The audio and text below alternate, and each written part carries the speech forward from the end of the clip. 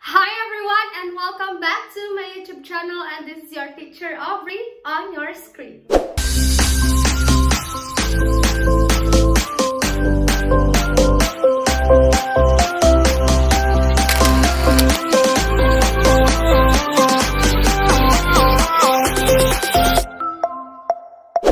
So for today's video, meron naman tayong bagong lesson at ang lesson ito ay on the statistics and probability still and on the topic the measures of central tendency.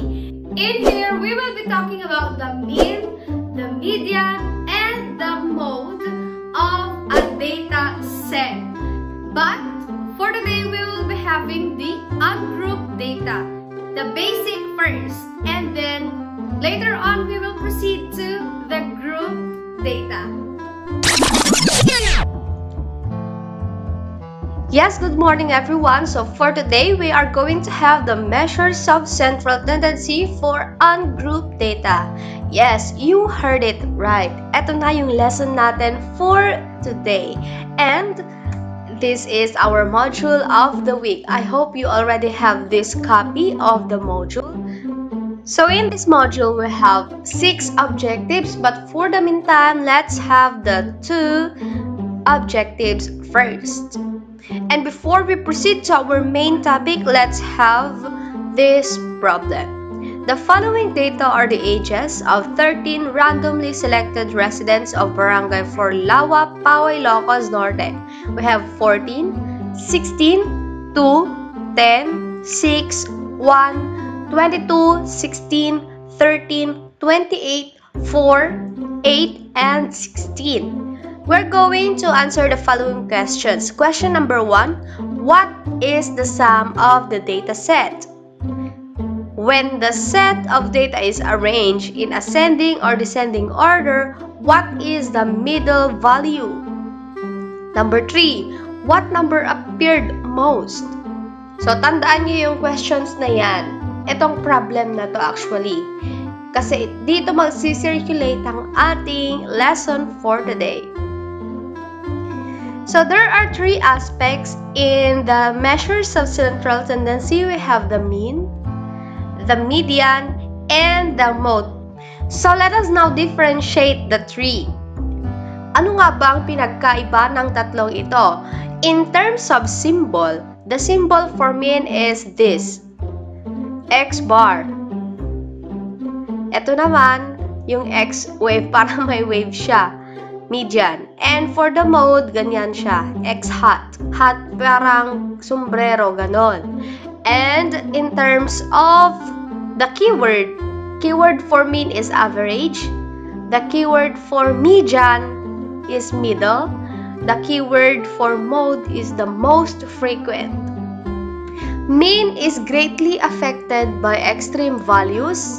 Median is not affected by extreme values. Mode is slightly affected by extreme values. People commonly used mean as the measures of central tendency, and median is uncommonly used, and so with the mode. Mean is the most reliable measures of central tendency, and median is slightly reliable, while the mode is not reliable. Mean is the most valid, median is not valid, and so with the mode. And in the set of data, there is only one mean. Median, there is only one median for a data set. While the mode, pwede kang magkaroon ng maraming mode. Pag-iisa lang, meaning it's unimodal. Pag dalawang mode, bimodal. Pag tatlong mode, trimodal, at pag 4 pataas ang mode, multimodal. Now let's have the formulas on how to find the mean, the median, and the mode. Take a look at this one. Screenshot nyo na lang or balikan nyo na lang later. Mean, meaning the sum of the data values divided by the number of data. While median naman, i-arrange mo yung data. It's either from lowest to highest or highest to lowest. Basta i-arrange mo yung mga numbers. Now, tignan mo yung nasa gitna. If the number of data is odd, the middle term is the median. If the number of data is even, get the average of two numbers in the middle. While the mode, look for the most frequent number and then identify if it is a unimodal, bimodal, trimodal, or multimodal. Now, let's apply all of this in this problem. Yan. Ito yung problem kanina. So, question number 1, what are the sum and the average of the data set? So, as you can see, dito yung problem kanina. The first thing we need to do is have the formula x bar equals the sum of the data values all over the number of data. Now, ayan, isinulat ko lahat ng data values. 14 plus 16 plus 2 plus 10 plus 6 plus 1 plus 22 plus 16 plus 13 plus 28 plus 4 plus 8 plus 16. Divided by the number of data, which is 13 kasi yung bilang dito is 1, 2, 3, 4, 5, 6, 7, 8, 9, 10, 11, 12, 13. 13, kaya 13 yung nilagay ko dito. We have 148 divided by 13 kasi pag pinag-plus mo silang lahat, you have 148 divided by 13 and we are down with 11.38. So therefore, answering this question now, we have the mean age is 11.38. So that's it for the mean. Let's proceed to the median. When the set of data is arranged in order, what is the middle value?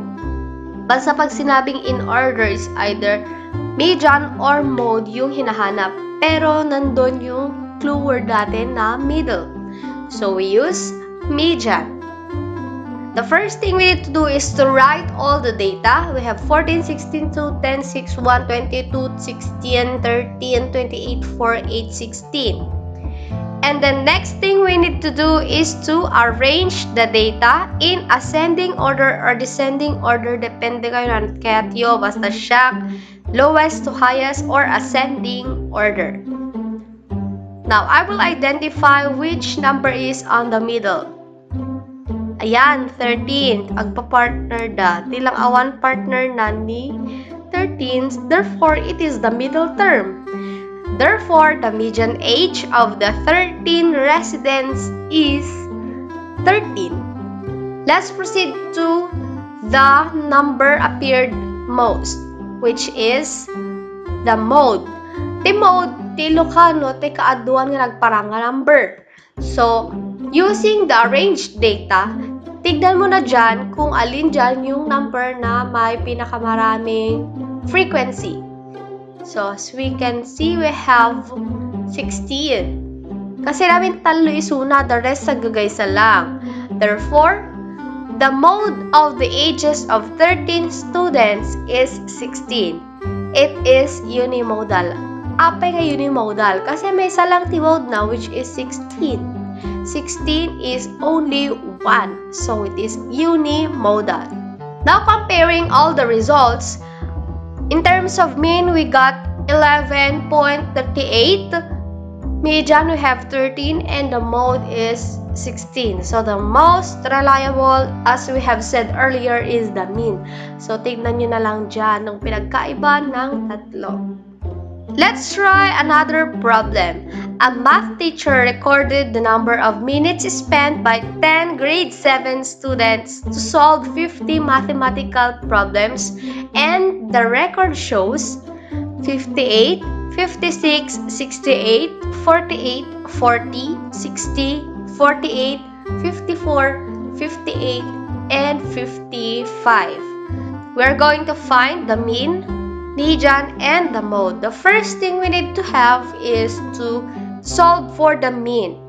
So using the formula, sum of the data values divided by the number of data, ayan siya. 58 plus 56 plus 68 plus 58 plus 40 plus 60 plus 48 plus 54 plus 58 plus 55 all over 10. Kasi 10 yung students. O bilangin natin 1, 2, 3, 4, 5, 6, 7, 8, 9, 10. O there are 10 data, therefore 10 yung ilalagay ko dyan. And the sum now is 545 divided by 10. Therefore, your mean is 54.5. Now, let's have the median. First thing is to write all the data, ayan siya, and then arrange them in ascending or descending order. So, yung ginawa ko, ascending order. 40, 48, 48, 54, 55, 56, 58, 58, 60, 68. Ayan. At titignan ko dyan kung alin yung nasa gitna. So, definitely, yung 40 pair siya sa 68, yung 48 pair siya sa 60, 58 pair sa 58, 54 to 58, and may dalawang natirang nasa gitna at walang iisang term na nasa gitna. So, what you are going to do is to find for the average of the two, 55 plus 56 divided by 2. Therefore, yung nasa gitna niya ay 55.5. Bear with my writing. Basta 55.5. Yan. Therefore, the median is 55.5. And that's it for the median. Now, let's proceed to the mode. Using the arranged data, tignan na natin dyan kung ano yung mga numbers na naulit-ulit. So, we have 48 and 58. Ito, yung dalawang to. The rest, tig-iisa na. And it is bimodal. Bimodal kasi dalawa yung mode niya. Yung 48 at 58. So, dalawa, therefore, bimodal. And comparing the results, we have mean equals 54.5, median equals 55.5, and the mode, we have 48 and 58. And if you want to integrate ICT using the measures of central tendency lesson, just follow the Microsoft Excel activity. Ito na, i-screenshot nyo na lang lahat ng slides na ipapakita ko. First thing you need to do is to open your Microsoft Excel and input all the data needed. Then highlight the data and copy-paste in another column, and then click the arrow, then choose smallest to highest, and then ayan na siya, and then encode the formula or click the formulas installed in the Microsoft Excel, and that's it. Now it's your turn. Open your modules and do the activities assigned to you by your teacher. Thank you for watching and God bless you all. So that's